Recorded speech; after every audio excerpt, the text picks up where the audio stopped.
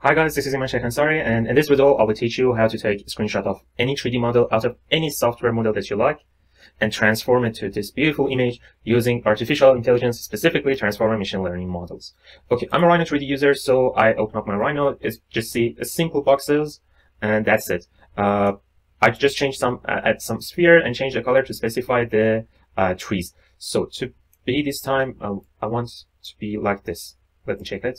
It's my last model. Okay.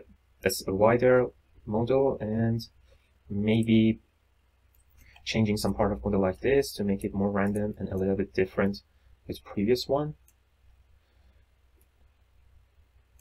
And here it is. Okay, I take the capture to file, and lowest resolution. That's all we need. Name it 1. And one necessary part. We need the image depths. What's image depths? The objects that are closer to camera should be different in color with objects that are, somehow behind the camera or far from the camera that are black, to make more specific far. So I save my depths image also, and that's all we need. If you're using SketchUp, Blender, 3D Max, Revit, that's all you should do. And the game type shows the buffer. Of course, if you have more detailed model, the transformation of the model would be better, but we stick with this simple boxes and let's go. The first part is set up and import, which import the necessary file models to our Google Cloud notebook. Wait until it gets done. It is unnecessary to go to the details. You could open up the file and see all the details of what's library loaded, how we, using StableDiffusion, specifically the version 2, and continue our process. Okay, that's it. All the model is loaded.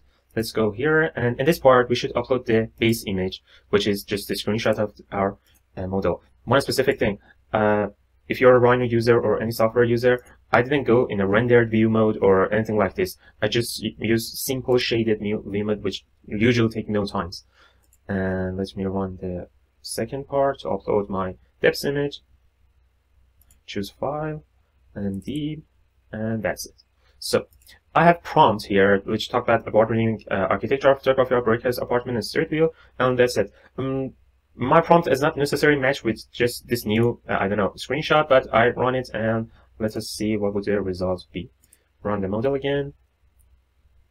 You could, of course, change the brick house to anything you like, or even it's not necessarily, matched for architecture or made for architecture. You could use vehicle, you could use characters, sculpture, anything you want. Just type the prompt that describe the scene, and we are waiting for a result to be seen. I hope this is one good one. Not bad, not very good. As satisfying for me, but let's try something new. Instead of brick house apartment, I want to type, cement maybe, or stone, something like this. And rerun the models. Of course, you could change some prompts as you need, like, add a multi-story house apartment, 6-story house apartment, or for the next part, instead of house apartment, I choose, or I maybe retype villas, because the model doesn't understand the scale of the 3D model, but we could describe the scale of 3D models to it. Not bad, not good, as acceptable somehow.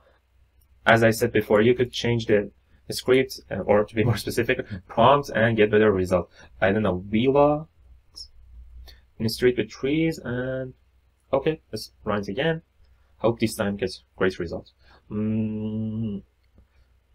I should be more specific about the stone part, because I think I would make some confusion, but let's stick to it and see how it could change and how we could change it. As I said before, if you had some, windows, any more details that would be added to this model, is the process of the understanding of the model for transformer, and of course it would get us better results.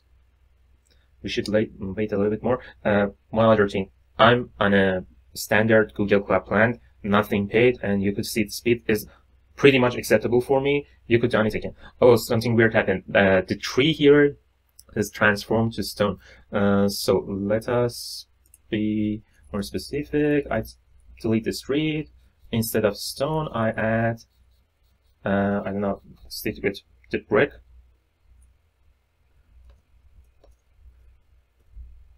Or don't mention any material or anything.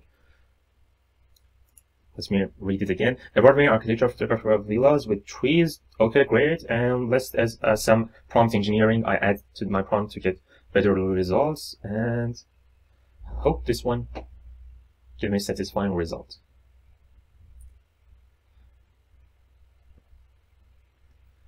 Not very great, not very bad. Let me change the guidance scale to something a little bit lower. Maybe 8. If you are a stable diffusion user or a stability user, you're somehow familiar. If not, just search prompt engineering on net and you could see how you could change attribute of the prompts and get more desired results out of it. And somewhat better, or I want to add something like with large, I don't know, with windows and interior as my last change to the prompt. You could see how easily we change the scale of mother from, I don't know, an apartment to a villa, and I hope I will get good result out of this one.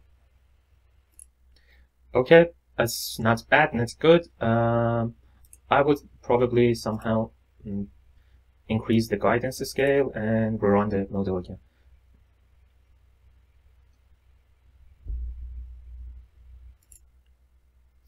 Of course, you need a little bit of patience. If I know you're somehow old like me and you use V-Ray, you should also wait for V-Ray to give you a good result. I don't know, it's somehow in some degree acceptable for me, but I want to go somehow crazy and put the guidance scale to 10 and see what the result would be.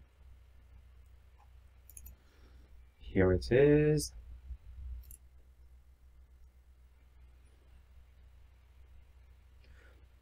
I don't know, that's pretty much acceptable for me at this step.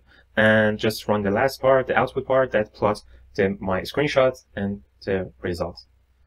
You could easily, I don't know, put something like 2050 to get some futuristic results. Add the name of the architect, like Zaha had it, or etc. And if you're using it for, I don't know, design a vehicle or any object, if you're an industrial designer, it would work great. Thank you for watching me. Hope it was useful to you, and see you soon. One last note, don't forget to subscribe and tag me if you get any good or interesting or bad results out of it as a bug, and let me know. Hope to see you soon.